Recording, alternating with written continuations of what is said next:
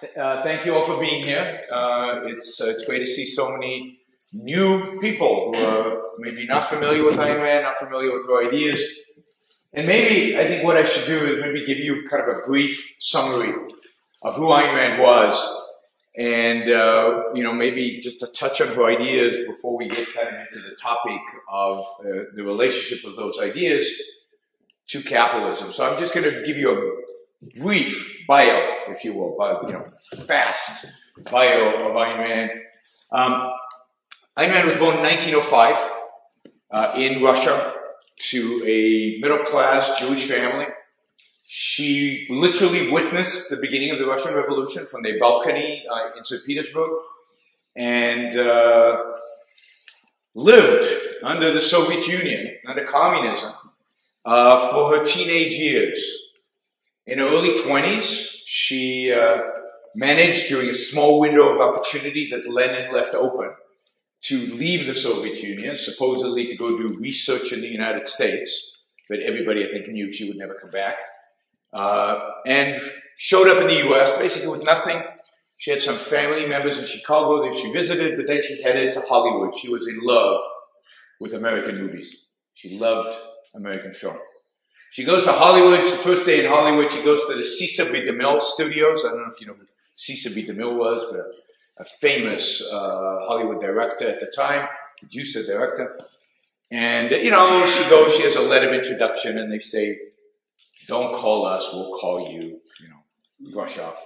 She walks out, and there's Cecil B. DeMille sitting in his big convertible. And he's driving by, and she's this little Russian woman. She stares at him because here's Cecil B. DeMille. So he stops the car, and he says, "Why are you looking at me like that?" And she tells him, "I'm here from Russia. I want to know about the movies. I want to work for you." He says, "Get in the car." So she gets in the car. He takes her to the back lot of, it was not like that. He took her to the back lot where he was filming The King of Kings, the story of Jesus Christ. And he said, "Well, if you want to get into the movie business, you better know how movies are done. Here's a pass. You can come and watch how this movie is being made." She landed up being an extra on the movie. She landed up meeting her husband on the movie set.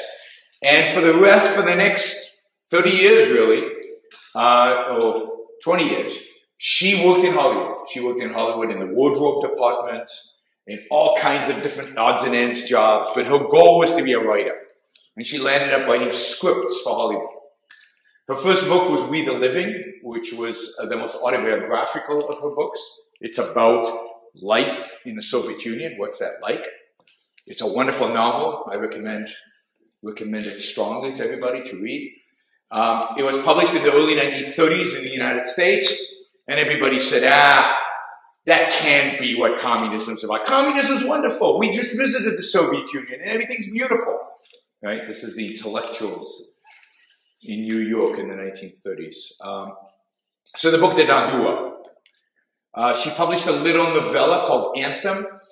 The Americans didn't want to publish it at all. She landed up publishing it in Britain, in the United Kingdom, a couple of years before 1984. Very much a similar style book in terms of a little dystopian novel. Again, highly recommend.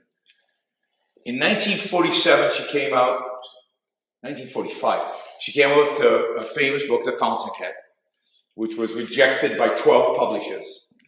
And finally published. They did a small run of the book, but it caught fire. It became an instant bestseller, word-of-mouth bestseller.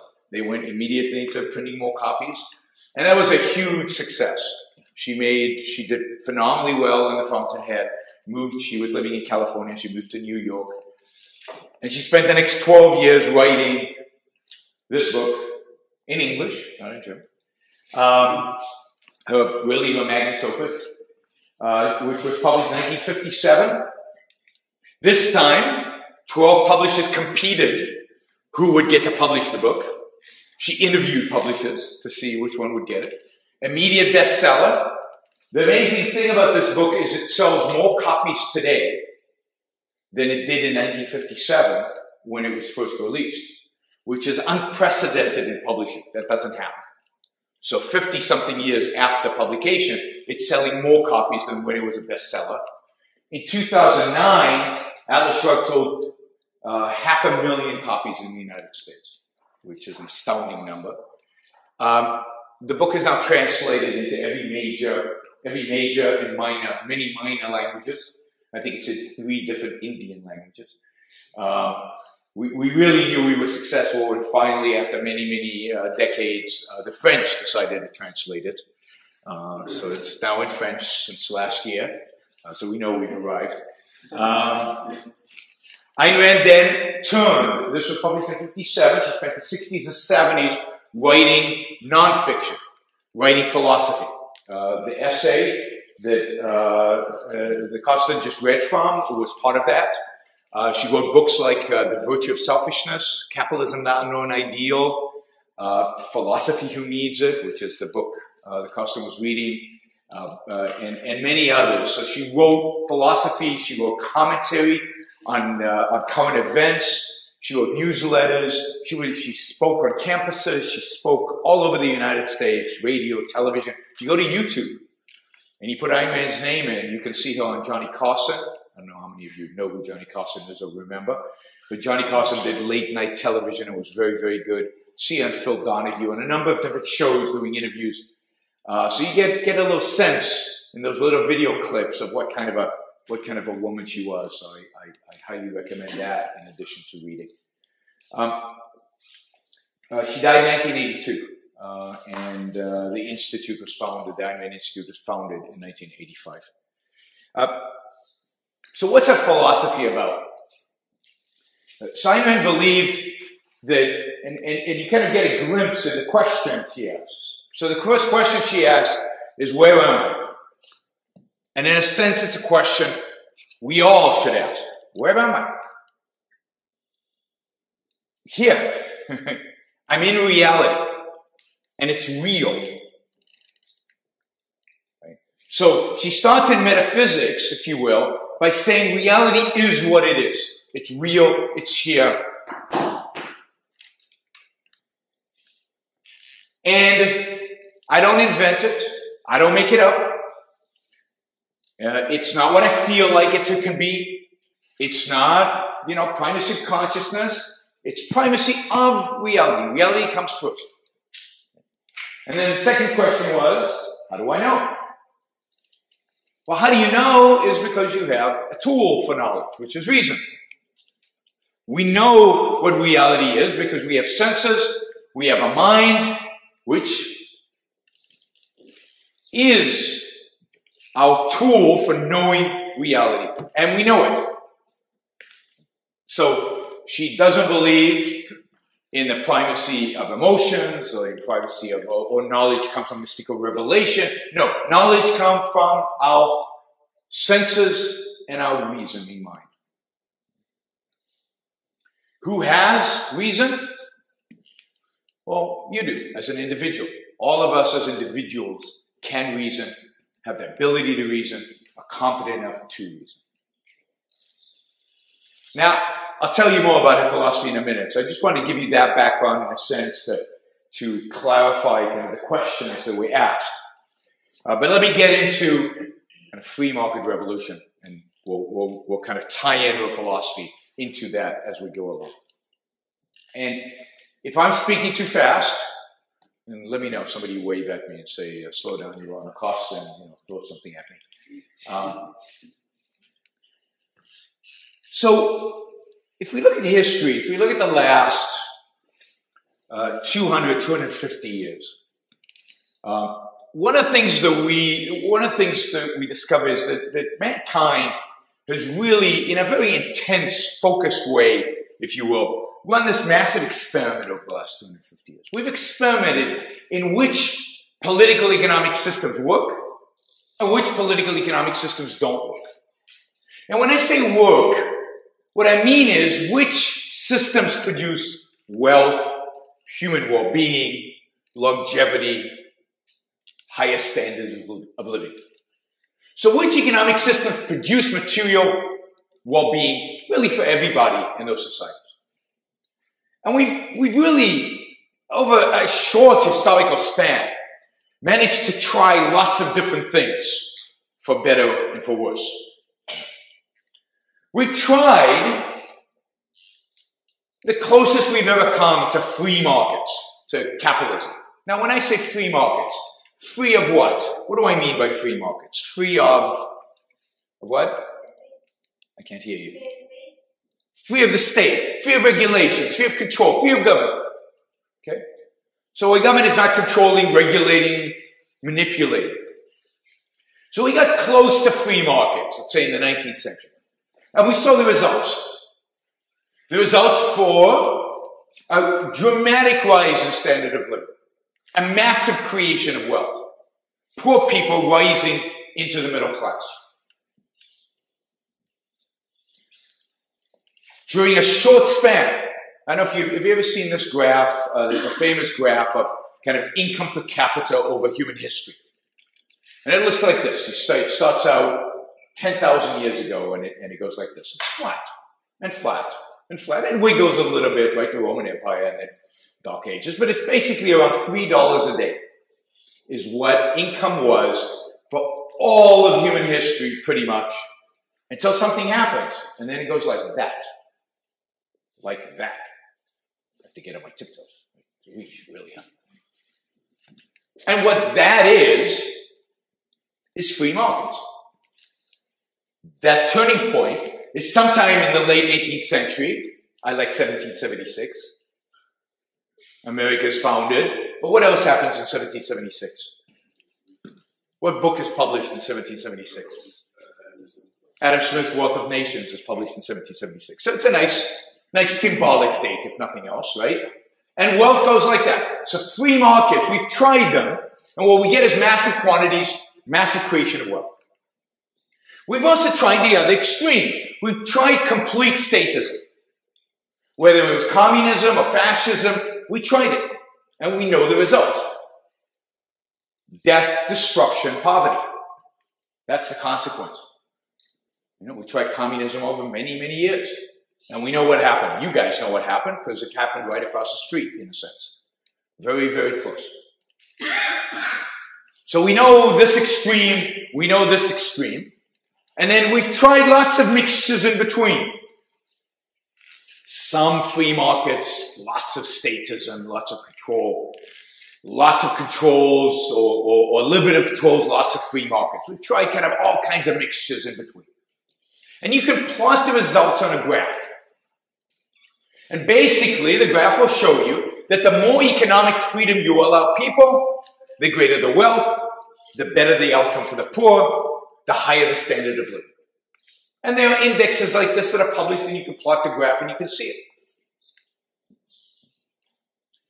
So this is the question. If that is true, I think it is, and I think it's pretty evident that it is. Why are we in the West so committed to statism? Why are we in the West so committed to always moving towards more statism and less free markets? Certainly in the United States, this has been a long-term trend for 100 years. The United States used to be pretty free market in the 19th century, and since the early part of the 20th century has been moving away from free markets towards more and more statism, and I think we have to ask the question, why? And it's not even that you have to learn history to see this relationship between freedom and economic prosperity. You can see it in the world we live in today if you travel a little bit. If you go to Hong Kong, anybody here been to Hong Kong? You guys should all go to Hong Kong. Once in your lives, you should visit Hong Kong. It's an amazing place. To Hong Kong 70 years ago, it was a little fishing village. 20, 30, 40,000 people lived there. Today, 7.5 million people live on this rock. It's an island. No natural resources. Has nothing on it. Except that when the British took it over, they established the rule of law. They put together, they respected property rights. And they left people alone. And boom, people from all over Asia came there. They swam if they could. They went on rafts. They went on old boats that half sunk just to get to this place. No safety net, no socialized medicine, no, retirement, lucrative pensions.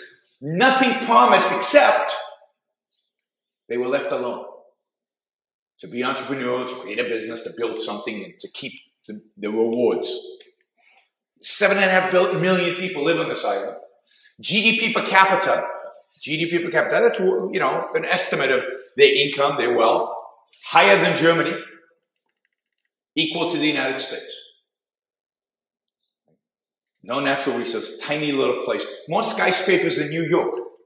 And one of the reasons there's so many skyscrapers is because they're wealthy, but also because how do you fit 7.5 million people in such a small space? You have to build high. So you can see the success, and you can cross over into China. 30 years ago, if you'd crossed over into China, what you would have seen is devastation. What you would have seen is the consequence of collectivism, starvation, nothing. And then what China did about 1978, 79, 80, is that area close to Hong Kong, they said, this area we're going to experiment. We're going to leave them alone. We're going to withdraw. We're going to see what happens. And you today cross over from Hong Kong into this part of China, and there's not a big difference.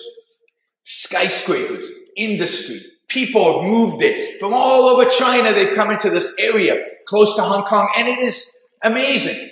Tens of millions of people are now middle class who used to be starving in the fields of rural China. When government steps back and leaves people alone, protects property rights to the extent that China does, respects contracts, rule of law, boom, you get enormous amount of industry, creativity, wealth, standard of living rise. And you can see it with your eyes. This is not hard stuff. More people have risen out of poverty in China in the last 30 years because of free markets, where they've allowed them, than in any period in human history. Hundreds of millions of people. This is stunning.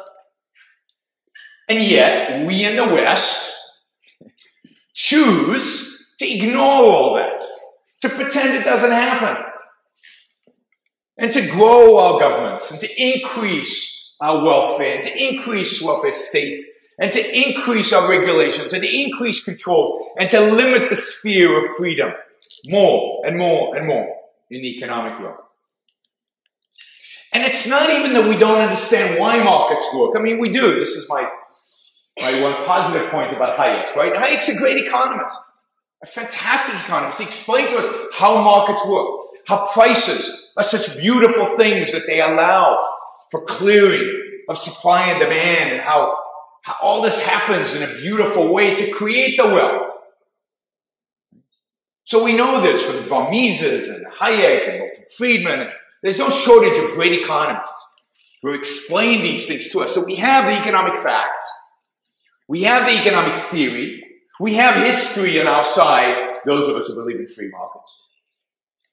And we're still losing. If you believe in free markets, you're losing.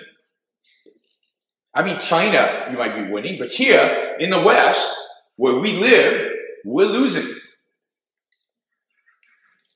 So why? Why are we losing? And this, I think, is Ayn Rand's, this is where Ayn Rand's philosophy enters. Because Ayn Rand says, it's not about economics. It's not about history. People don't vote their pocketbook. People don't vote what they think will make them money. What people want is to believe that they're good. They want to believe that they're fair, believe that they're right. And there's something about free markets that we find morally, ethically offensive, wrong. We don't like it. Because what are free markets about? What are markets, any market? What is it about? Well, why does Steve Jobs, long iPhone, use this one. Why does Steve Jobs make one of these? Real question. Why does he make it? You can say it. Yeah, but how's that reflected? You're jumping ahead. What's that? Yeah, he's trying to make money, right? Right? He's trying to make money. These things have huge profit margins. Right? 65% the first iPhone had. A lot of money. But it's not just about money. What else? Why else is it making these? What's that? Competition. But competition, he's competing to make money, right? But there's more. Steve Jobs didn't get up in the morning and say, every morning and say, I'm going to go out and make more money. Right? I mean, that's part of it. But that's not what motivated every day to go to work. Why did he do it?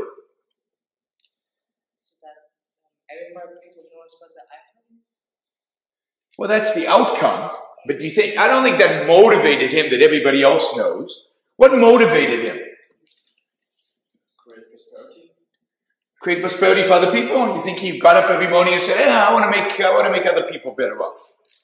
I doubt it. I think he had passion for the idea of new technology. Yeah, he had passion. He loves this. He loved it, right? He loved going to work. He loved creating beautiful things. He loved creating beautifully technological things, right? Beautiful technology. That's what he was about. So for Steve Jobs, this is about money. But more than that, it's also about passion, beauty, aesthetics, great technology, innovation. But at the end of the day, this is for Steve Jobs about whom? You said it. It's about Steve Jobs. This is about Steve Jobs. He made this for himself. I mean, we all benefit from it. And because he wants to make money, he sold it to us. But this is about Steve Jobs. Now, when I bought my first iPhone, it was 2008. And the economy was spiraling out of control. We were going down. America was heading towards a recession. And I wanted to stimulate the US economy. So I went to buy an iPhone. Because I know all of you go shopping because you care about your fellow man. You want to make sure people have jobs. All those people in the mall, they have to have employment. And if you don't buy stuff, they lose their job. Yeah, right. Of course not. Right? Why do you go shopping? To make whose life better? Your own. You're going shopping to make your life better. You go shopping to benefit yourself. To increase your productivity by buying an iPhone or to buy nice clothes because you look good.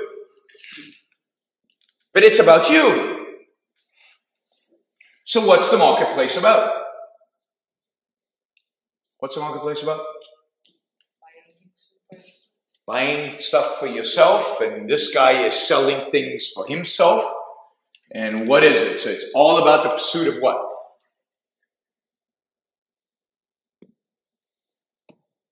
Social well-being? Yeah, it's about self-interest. Market's about self-interest. Market's about people going and selling and buying for themselves. I mean, Adam Smith in 1776 wrote about this in The Wealth of Nations. He said the baker doesn't bake the bread because he cares about you. He doesn't know you. He doesn't care one iota about you. He bakes the bread to make a living for himself. He might enjoy baking, but he's trying to make money so he can feed his family, he can feed himself, make his life better. And the guy who sells you the bread doesn't care about you. He'll smile. He'll smile because that might increase the sale. But he's not smiling because he loves you. He doesn't know you. So people come into the marketplace, every marketplace, to try to make their lives better for self-interested reasons. Marketplace is a place in which we pursue our self-interest. And yet, what are we being taught about self-interest? From when we were this big, what did our mothers teach us? Self-interest is what? Not good. Yeah, it's not good. Self-interest is not good. It's not moral. It's not just. It's not ethical. Right? What is ethics? What is ethical we're taught? What did our mothers teach us is ethical?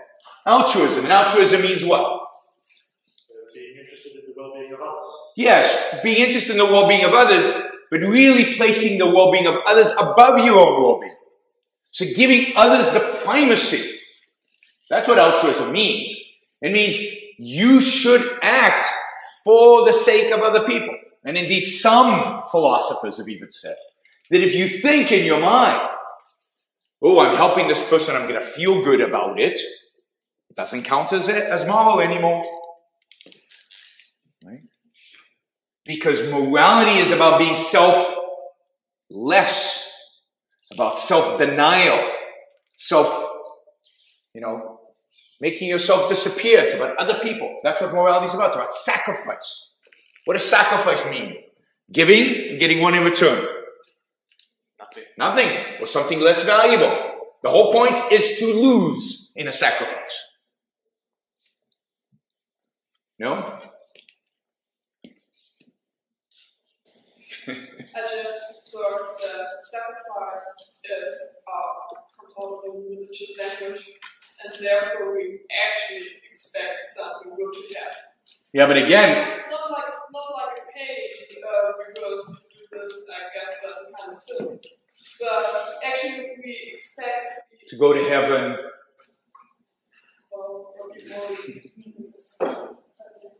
Yeah, we expect, but to the extent that we expect it, the action is not moral.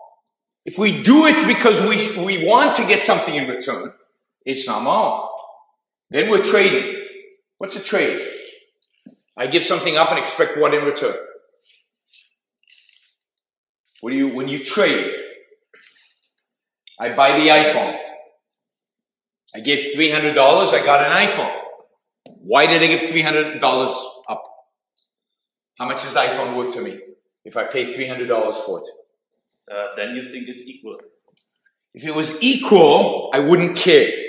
But I really want the iPhone, and I'm happy to give the $300 because the iPhone's worth more than $300 to me. And when you trade, it's not equal. If you buy a loaf of bread for $2, the loaf of bread is worth more than $200 to you. Not exactly $2. When I buy the iPhone's worth more than $300 for me. Not exactly $300. I wouldn't have gotten out of bed. Right? I had to exert effort. I had to put my hand in my pocket and get the money out. So, I get something more valuable than what I gave up. I gave up $300, I get an iPhone. Apple gets something more valuable than the iPhone. To them, $300 is more valuable than this because they make a profit. So you see the difference between a sacrifice and a trade is in a trade you give up something and you get something more important to you. In a sacrifice, the whole idea is to give something up and not to expect to get anything back.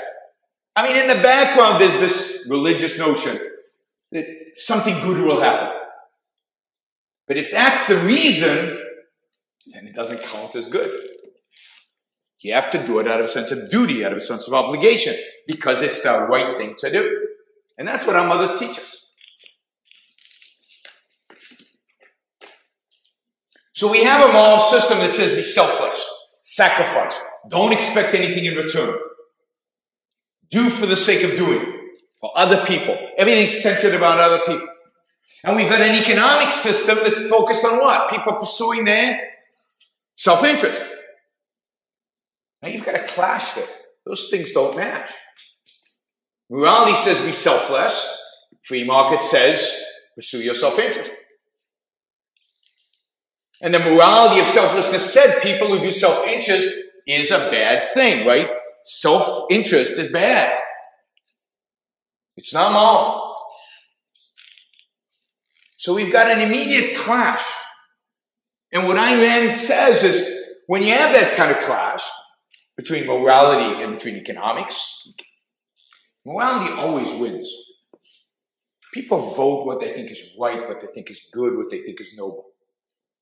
And what economics is consistent with the idea of being selfless, with the idea of sacrifice?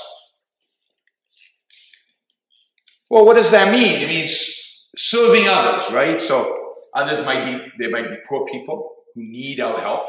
They need food, they need medical care, they need whatever, right? It's our moral obligation to provide it. But we're too self-interested to do it. because we're too busy in the free market doing our stuff, so we're not giving them all the help that we should according to the morality of selflessness. So the government steps in and says, hey, you guys aren't doing enough. You're not living up to your moral standards. We're going to help you be more moral by taxing you, by taking your money and giving it to them. And we all go, okay, good. Makes me feel good. My taxes are higher. Those people are taken care of. I don't have to worry about them anymore. So, redistribution of wealth, the whole welfare state is built on the notion that it's moral, it's just, it's right to sacrifice one group, people who have money, who've created money, created wealth, have a high standard of living, to sacrifice them towards people who don't have. That's what the morality of altruism, the morality of sacrifice tells us is noble and just and good. So you can't complain about it. We can argue about, how much and so on, but you can't complain about the principle of it because the morality that we've all accepted as a culture says it's right, it's good, it's just to redistribute wealth. It would be wrong not to, is what the morality, the moral code would dictate. And if you argue, but look, free markets, they raise the standard of living higher. It doesn't matter. What's important is what you're doing to help those people. That's what's moral. That's what's noble. That's what's just. So we give up some economic freedom. We give up some economic growth. We give up some economic well-being. We give up on the wealth creation. We even give up on, really, on the poor doing better, all in the name of sacrificing one group for the sake of another group. All in the name of what we think is moral and just and good. So I believe that the whole welfare state is based on a morality of altruism, on this morality of sacrifice. That's the fundamental. That's why it's so appealing, why it grows, why it never goes away. But it's not just the redistribution of state. It's also the regulatory state that I think is based on this morality. The controls, the regulations that dictate to you how to run your business, what kind of business you can open, when you can open it, how you do it, who you can employ, when you can fire them, all of that is regulations. Now, why do we have a regulatory state? Well, think about the notion we have of free markets. In free markets, we understand that the businessman is self-interested, right? Steve Jobs is self-interested. It's about making money. He's about his own passion, love for the product, right? So he's self-interested, but what also do we associate with self-interest? So it's bad. But in what way is it bad? What do we associate with? What behaviors do we associate with people who are self-interested? What do they do? Why is it bad? It's not just that they don't care about other people. What do they do to other people? Exploit them. Yeah, they exploit them. So in our minds, self-interest is connected to the idea of exploitation, of lying, stealing, cheating, doing whatever it takes to get your way, taking advantage of other people. Bad stuff. So we have self-interest associated with exploitation, with lying, with stealing, just being bad. And self-interest associated with businessmen. And the two merge. And our whole conception of businessmen in the West, at least in America, every businessman's a crook. My mother also taught me this, by the way. She said, nobody makes $1 million without cheating, lying, and stealing. They're all crooks. Because clearly businessmen are self-interested. Clearly we'd be taught that self-interest is lying, cheating, stealing, being a crook, being exploitative. The two are the same. And what do we have to do if we know a whole group of people are really crooks? What do? We need to watch them. We need to try to control them. We need to make sure they don't have opportunities to screw us. Right? So I like the example in the United States, you walk into an elevator, right? And on the elevator, on the wall, there's a little diploma. And the diploma says, this elevator was inspected by a government bureaucrat. It won't fall and kill you. And I go, that's good. Because in a free market, people who built elevators would build lousy elevators that kill their customers, right? Because the way to make money in a free market is to kill your customers. We laugh, but that's the assumption behind most regulations.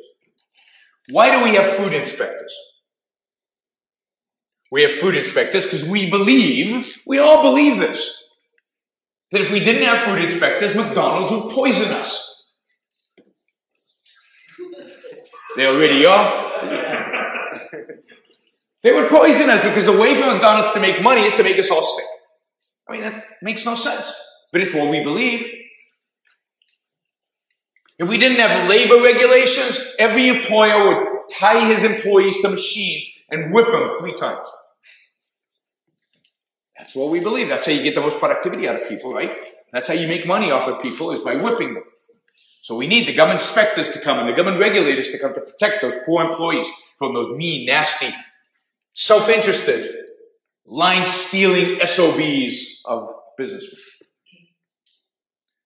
So our perception of morality guides our perception of economics. If we believe those people need to be taken care of and it's a moral obligation, it's a moral duty, it's a moral imperative, then it's fine to sacrifice some other group in order to facilitate that help. And then if we look at people, if we conceive a businessman as self-interested, and we have already conceptualized self-interest as a bad thing, then these people must be bad. So we have to control them, we have to regulate them, we have to look over their shoulders on everything that they do. And that's the regulatory state. And that's statism, right? That's the modern state. Redistribution and regulation. And both are driven by this morality of altruism. And what happens to the people, to the psyche of the people themselves who engage in this process? Because most people in the world, in the Western world, I mean, they live their day-to-day lives how? Altruistically or self-interestedly? What dominates? Day-to-day. What's that? Yeah, most of us live our lives. We're trying to make money for ourselves. We're trying to buy nice things in the store. We're trying to have a decent life, a nice life, a good life, right? And yet, in particular, think of businessmen who are really out there trying to make money and trying to succeed and do well. And yet, what are we taught that is good, is selfless, right? Sacrifice. And what happens when you live one way, but you're taught that you should live another way, and you believe that you should live another way? What emotion does that create inside? Guilt. Guilt. And guilt is an incredibly powerful way to control people. To get them to agree to be regulated, to get them to agree to be sacrificed. Because they feel guilty. This is, in America again, which is where I know, businessmen all feel guilty. And the more successful they are, the more guilty they feel. The older they are, the more guilty they feel. I attended once this award dinner, Lifetime Achievement Awards, in Charleston, South Carolina. This is one of the most conservative places in America, so you can't blame these guys for being leftists, right? Very conservative. And they read these long bios of every businessman who got this achievement. It's a big, big deal. And the first minute of the biography is their business achievements. You know, the companies they built. The next 9 minutes of their introduction, their community service and charity. That's guilt, guys. These guys spend most of their time on their business. Most of their achievement in their life is around business. They built something. They created something. They employed people. They changed the world in which they lived through their business. We all do, through our business. It's where we really contribute to our lives, to making our lives better, but also to other people. We employ them. We trade with them. We change the world when we do business. And yet they get zero moral credit for it. Indeed, they get negative moral credit. They feel guilty about it. So they go out and have to do community service and charity. Not because they love community service and charity, but because it reduces their guilt for being profit-seeking businessmen. And there's nothing wrong with community service and charity. It's just not that important. It doesn't build economies. It doesn't build societies. It doesn't create anything. It helps a few people here and there. Fine. I'm not against it. But that's not where you get your value as a human being. That's not what's important to life. It's what you build. It's what you create. It's what you make of your own life that's important, you would think. I mean, I like to give the example of, the United States in 1776 was a third-rate colony. The British almost didn't fight. It wasn't that important.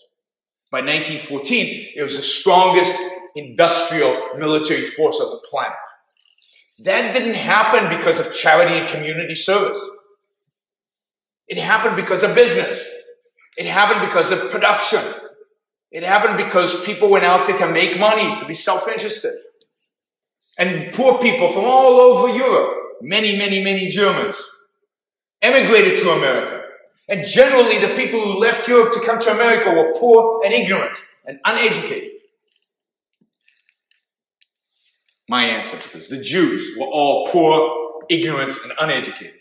Yes, they were. They're from the little shtetls in Poland and Russia. They knew nothing. And they worked hard. And they built something, and they succeeded. Without any safety net, without anything, without the state providing for them, without anything. Just because they were willing to work hard. They were willing to invest in what they were doing. So what Ayn Rand says is that is what's driving the world. This morality is what's killing the world. It's what drove us towards collectivism. It's what drove us to those regimes that were anti-capitalist or the opposite of capitalism. It's what drives us away from free markets. And it's still, to this day, prevents us from embracing capitalism fully, embracing free markets fully. Morality drives our behavior. And she says what we need to do is reject that morality. Not because of economics, but because of a key question. Why is your life less important than other people's lives? Why should you sacrifice for those in need? Why is their need a claim against you? Why does their need require your sacrifice? What is it about you that's not as good as them? And she says that's completely upside down. The whole point of morality should be, she says, to teach us how to live, how to succeed, how to be happy, how to flourish, how to prosper. In that sense, she harkens back to Aristotle. Aristotle, whose whole moral theory is about how does individual human beings achieve flourishing? How do you achieve success? How do you achieve happiness? That's what morality should teach us. Not how to diminish ourselves, not how to live for other people, but how to live for ourselves. So Rand's whole moral code is about self-interest. What is it? How do we achieve it? How do we use the values? How do we pursue the values that will lead us towards success and towards happiness? So she rejects the whole notion of altruism as a moral code. The whole idea of living for other people, she rejects. The purpose of life is to live for yourself. It's to be happy. It's to be successful. It's to prosper. It's to flourish as a human being. And then really the question then is, what leads to that? What kind of value should I pursue to make myself happy? What are the values that we as human beings should pursue to lead to success? It's not automatic. We don't know how to be successful automatically, as the history of the world suggests to us. There's nothing automatic. We have to figure this stuff out. And what is the tool for figuring it out? What is it that makes us uniquely human? What is it that provides us with the knowledge to live a good life? Well, as a purely physical animal, we're pretty pathetic. If you look around the room, we're slow, we're weak, we have no fangs, we have no claws. We're just physically not up to the task of living outside. So we build buildings, we build computers, and we design clothes, and we develop sophisticated mechanisms to get us food. And how do we do that? What's the tool that allows us to do all of that? Education. Education is a step forward, right? What's that? Knowledge, yes, but what is the tool? How we want to explore. Yeah, a reason. Ultimately, it's our reason that leads to knowledge. We have to open our eyes. We have to see. We have to observe. We have to be willing to look. In the example there, we have to be willing to look at our instruments. We have to be willing to look at the sky and to the aliens and to figure it out. And to decide, to judge. Are they friendly? Are they not? Are the instruments working? Are they not? Is the sky the Earth sky, or is it an alien planet? We need to be willing to look. We need to be willing to engage our minds. We need to be willing to think. And only thinking people can get an education. Only thinking people have knowledge. Knowledge comes from thinking. And that leads to innovation. I mean, think about the clothes you wear. Where did clothes come from? Where did clothes originally come from? Well, today they come from Bangladesh, yes. People actually working for a living and producing our clothes today. But who invented clothes? Some person 10,000 years ago figured out that when you skin an animal and you treat the leather in a particular way, you can create clothes. But he was a genius, and he used this. We don't have the gene for making clothes. We need to use our minds to figure out how to make clothes. Somebody had to build factories, even in Bangladesh, and I know you think the people in Bangladesh are being exploited for making our clothes. Well, some of you might not. But the people in Bangladesh are making these clothes as a trade.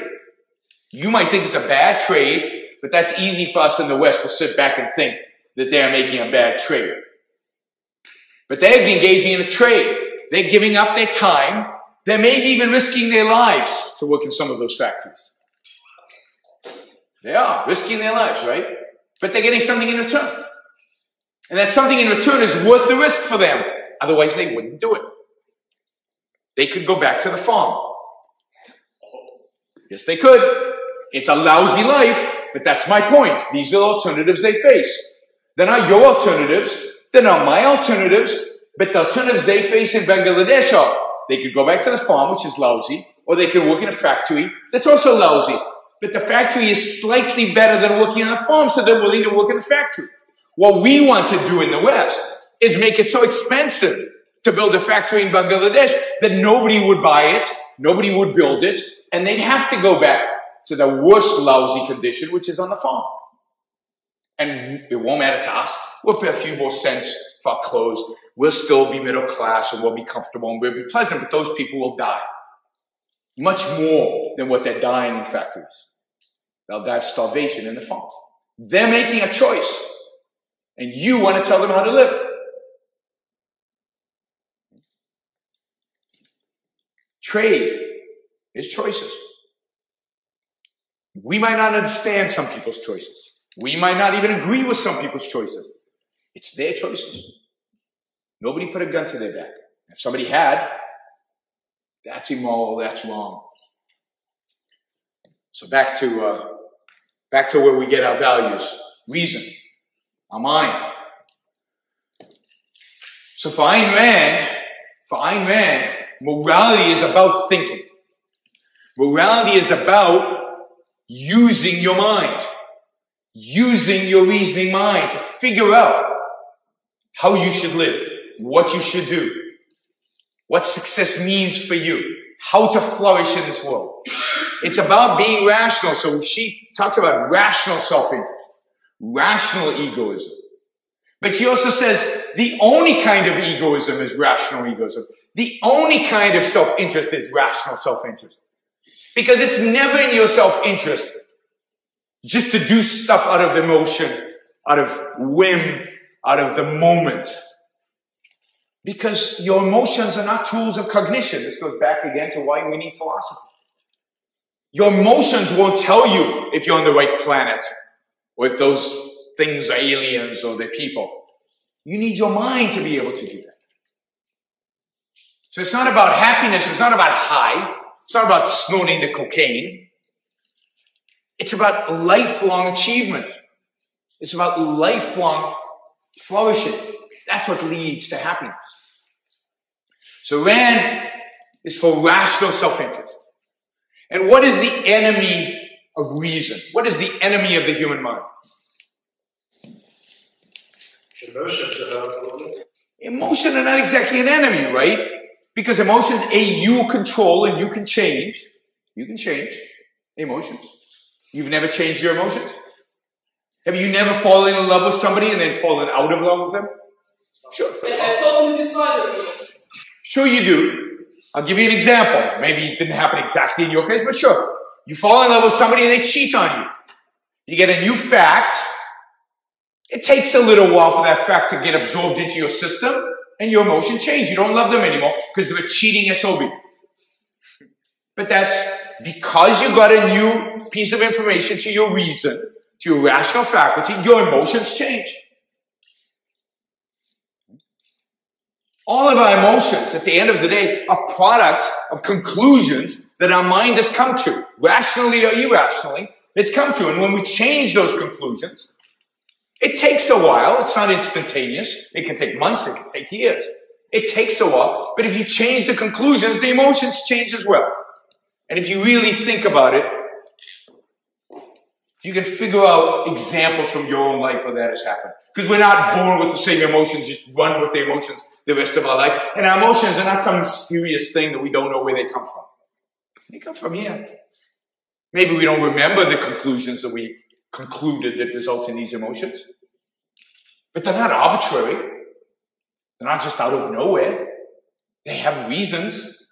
And if you want to be a good person, my view is, figure out where your emotions come from. If we had really good psychoanalysis, right, really good psychology, that's what they would be focused on. Helping you discover the source of your emotions. Because sometimes it's hard. Because sometimes it happened in childhood or whatever. But it's not causeless. It's a product of reason. So I don't believe emotions are the enemy. Indeed, I think the more reasoned you are, the more you rely on your reason, the more you rely on your mind, the more you integrate your ideas, the more consistent your emotions are with your thoughts. And emotions are great. It's how we live. Love emotions, right? It's passion. It's excitement. It's love. It's how we express our life. We live through our emotions. But emotions are not tools of cognition.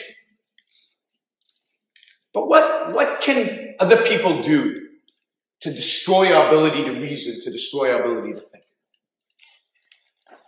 What can other people do to that? They can put a gun to our head. They can coerce us. If I put a gun to your back and say, from now on for you, 2 + 2 = 5. And every time it equals 4, if any time it equals 4 in your mind, I'm going to shoot you. You can't produce, you can't build, you can't make, you can't program a computer. Coercion is the enemy of thought. Coercion limits your possibilities. Coercion tells you that you can't do certain things. You can't go in those directions. You can't look. You're not allowed to look. If you look, I shoot you. Reason demands that you look. Reason demands that you tear down boundaries. Reason demands that you investigate all options. But coercion limits, controls. So Ayn Rand believes in free markets, not just because they produce a higher standard of living and it's good, but because free markets are the only kind of markets consistent with human reason. They're the only markets in which there is no coercion. And if there's no coercion, we unleash the human mind. We unleash our ability to be innovative, to create, to produce, to think. And that those are the ideal conditions for human success, because human success is dependent on human reason. So she was an advocate for capitalism because she was an advocate for individual self-interest. But she was an advocate of individual self-interest because she's an advocate of reason, of our capacity to think as man's basic means of survival. This is how we survive. This is how we thrive. This is how we succeed. So what Rand really urges, I think, all of us is, at the end of the day, is to live our lives for ourselves, to make the most of our lives, not to waste them, not to live for other people.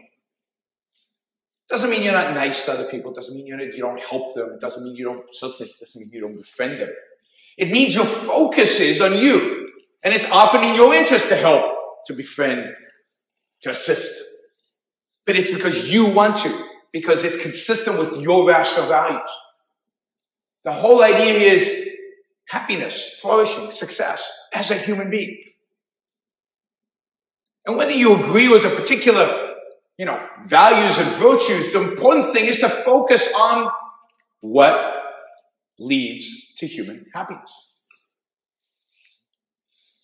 So I encourage you to read Rand, particularly if you're interested in this idea of morality. She's got a wonderful book called The Virtue of Selfishness, which you could say the virtue of rational selfishness if you really wanted to, but she believed selfishness was rational, had to be rational. Any other type would not be selfish. Where she elaborates on this. So her focus is on living the best life that we can live. And she's pro-capitalism because that's the only system that allows us to do that. It leaves us free to do it. It leaves us free to flourish our full potential. Thank you all.